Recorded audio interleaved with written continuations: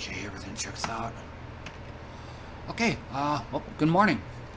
Well, I made a big change to my Ranger this morning. Just, the, Viper Strike I was using was getting a little long in the tooth. Just getting burned out and what on it. Just felt like trying something different. So, the main ability I switched to is, Wild Strike. For the most part, the whole skeleton of my build hasn't changed. Just the main abilities used. While single target is still Wild Strike. Well, we start with this. This is my Raider Ranger, and right now she's centered on Onslaught. But if and when I ever get the Merciless Labyrinth done, it's probably going to be going here. And then, if I ever do the Eternal Labyrinth, if I ever do that, then it'd be this. But like I said, this is a work in progress. I made a whole bunch of changes to it, but like I said before, the general skeleton of this whole build hasn't really changed. Like I said, going back to what I was saying, single target is still Viper Strike, or Wild Strike, of course I have it. With Hypothermia, I couldn't really think of anything else in there, and I don't think I have 25 chromatic orbs to make 2 reg sockets. So I figured since I have this already, I'll just throw that in. It basically affects chilled enemies. Then faster attacks and multi-strike. AoE, same thing. Wild Strike. With faster attacks, Ancestor's Call, and multi-strike. My movement / teleport ability is Charge Dash. Same as always. With Fortify. Faster attacks. And this is another change I made to my build. I got rid of poison support. I think I did. I got rid of poison support on all these and replaced it with blind. 10% chance of blinding them, which means their chance to hit is reduced by 50%. Because blinding them means I can stay in battle longer. I'm going to be hit as less. Or I'm not going to be hit as much. Excuse me. Let's see what else. And then, Ancestral War Chief, I switched totems. No longer use Decoy Totem. It's outlived its usefulness. Plus, it has a 4-second cooldown. And if the totem dies way before then, I'm basically screwed for the next few seconds. So, this one doesn't have a cooldown, so I can basically lay it down every second. And, show you what I got on it. Increased area effect. Faster attacks, and it also has blind support. This particular gem here was a recent addition. It used to be poison support. I just keep forgetting to change it out, so it's at level 1. I ran with this for a while, so it's at level 15. Stone Golem, elemental resist, and also blind support. Hey, this might seem like overkill, especially considering that I have a Stibnite Flask in there, which creates a small cloud, which blinds them. But the big drawback on that one there, it's a little cloud that affects only one area. And all of these have only a 10% chance that can't be increased. So I pretty much have to put blind support wherever I can. So, and then I got haste. I think there was also a curse called Elemental Weakness, but again, I believe that's a blue gem, and I don't want to have to go through Chromatic Olympics trying to get a blue socket in there so I can replace it. Plus, I'm a real sucker for speed anyway, despite the fact that I can't control it half the time. And then this one here hasn't changed. Poacher's Mark. Oh, wait, my brain farted. I mean, Poacher's Mark, it's too versatile for me to replace that. Otherwise, it'd have been a elemental weakness. But again, it's a blue gem, and I'm really not in the mood for Soccer Olympics and try to get it to work right. So that's what I got. I'll go ahead and show you what I've changed over here in the tree. I used to have this whole tree lit up here, or this whole area lit up here. But I wiped all that out and replaced it with stuff down here. And I still have yet to get that.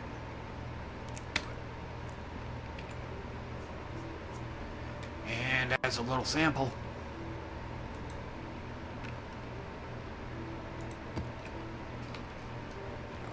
and for a little while, I'll go ahead and put my headphones on.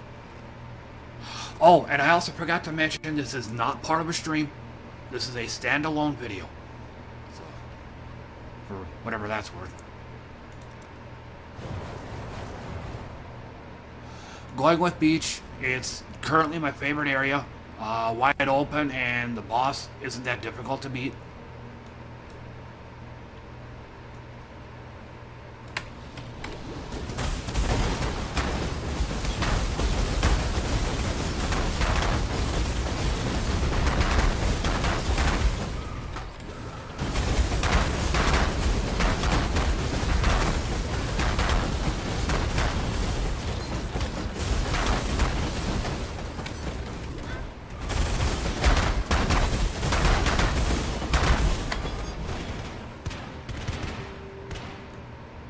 Pretty much an instant kill if I stayed in there.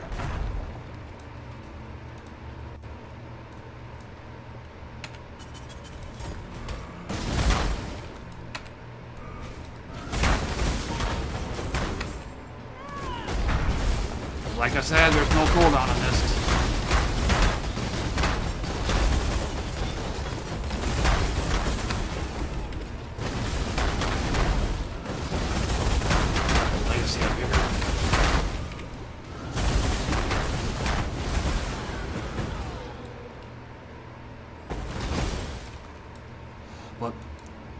One other thing I like about this ability is from the fire explosion. You hear that. It sounds like someone's got a big kettle drum when they're beating on it. Just sounds really cool.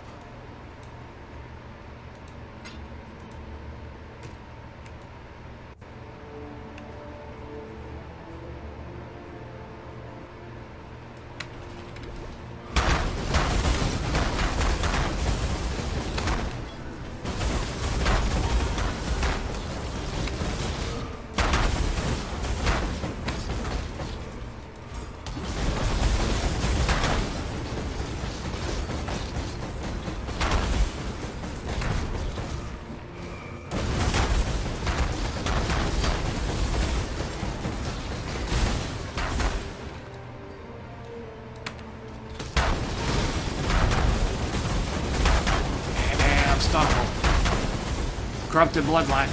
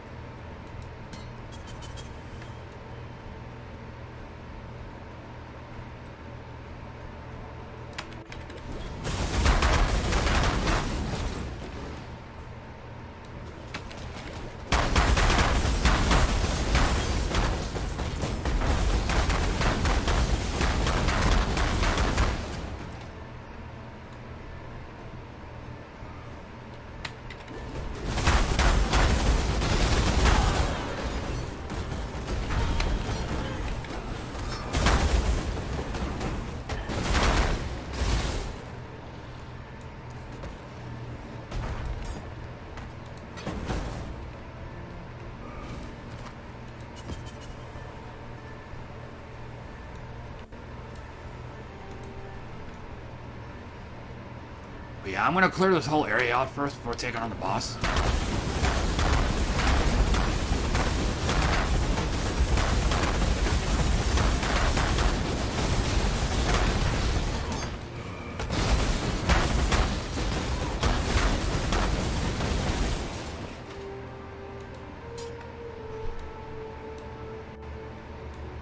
Those guys must have been shrouded.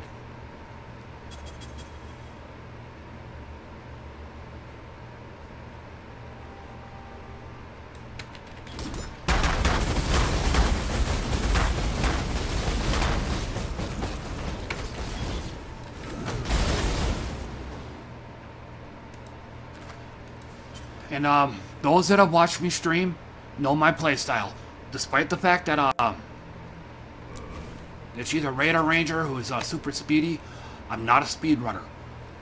At least when running maps, I try to kill everything, and I check out everything. I'm not the kind of person that likes to go from point A to point B to the boss as quickly as possible, unless I'm running old stuff.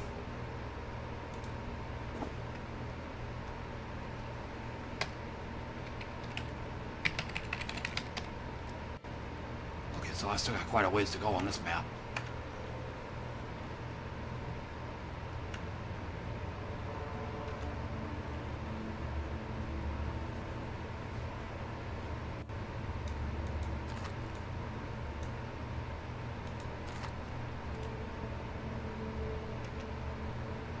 Nope.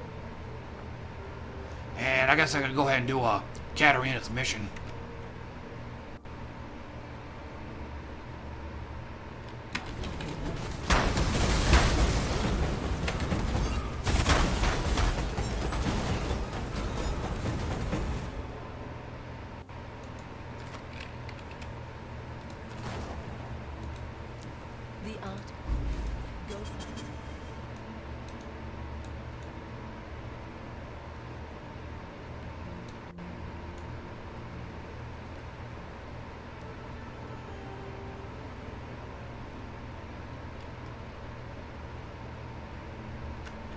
We are.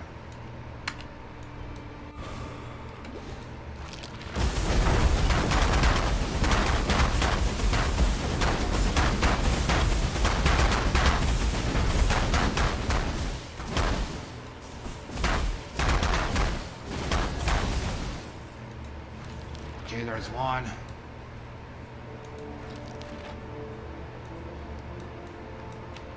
Uh-oh, game crash.